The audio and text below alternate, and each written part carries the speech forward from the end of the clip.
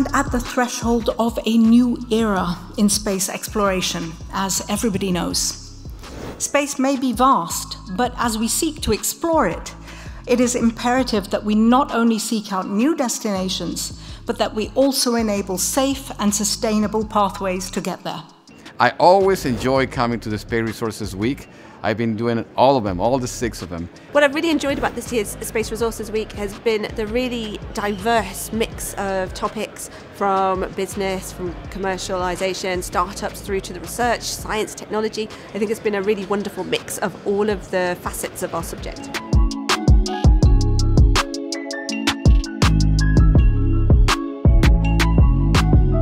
It's been really great to see the trend of this conference over the past few years, going from something that's been more theoretical to something that's more experimental and tangible. We had talks about power, about communications, the legal aspects.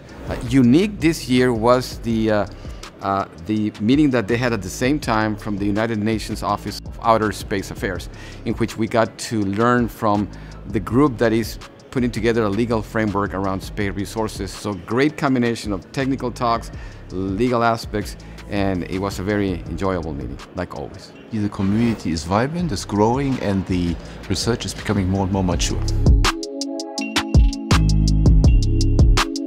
This is, of course, the place to be in order to connect, to network, obviously, as well, to see what's going on in other fields and in other places in the world, and then to really, let's say, align, collect ideas, give ideas, develop ideas. Yeah, there's been a really great opportunity here to interact with people that I've only ever seen on paper, and actually talking to them in person and looking at how we can share our ideas. The most interesting thing is just better perspective on the industry, where we sit today with space resources, what the opportunities are in the future.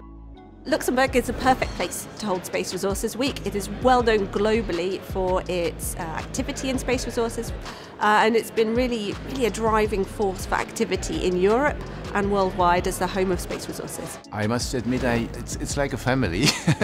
I meet friends, I meet colleagues I know, but it's nice to see that there are lots of newcomers, in particular young people fresh from university with great ideas. The commitment within this community is vital in guiding those discussions and decisions that will shape the management of space resources and activities for the future.